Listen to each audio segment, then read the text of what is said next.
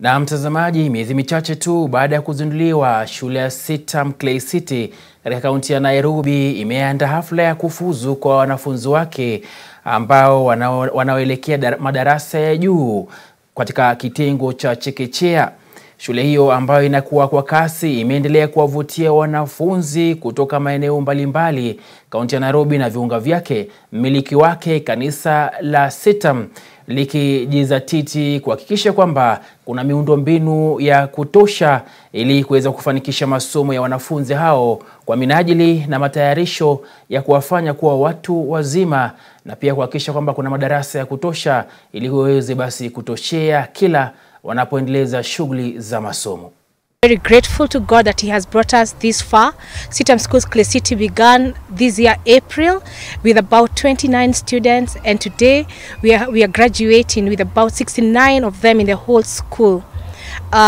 We have reception class, PP1 and PP2.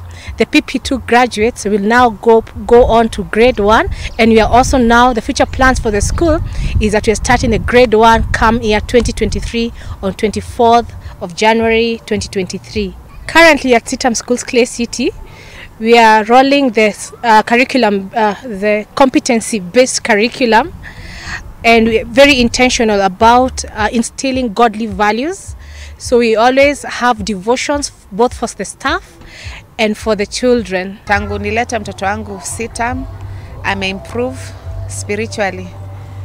Mtoto haezi kula, haezi lala bila kuomba, ndiye anatufanyisha devotion. Imefanya improve. Initially nilikuwa nafikiria CITAM school ziko expensive sana vile mtu haezi afford.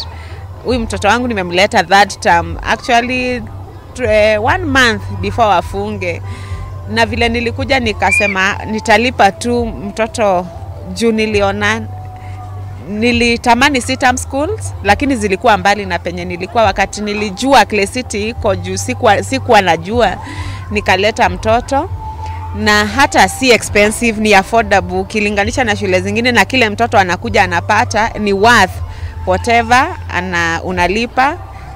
The meals, chakula wanakula chakula mzuri, hata inafanya mtoto, hata Friday ikifika mtoto anasema kesho si shule, nataka kwenda shule.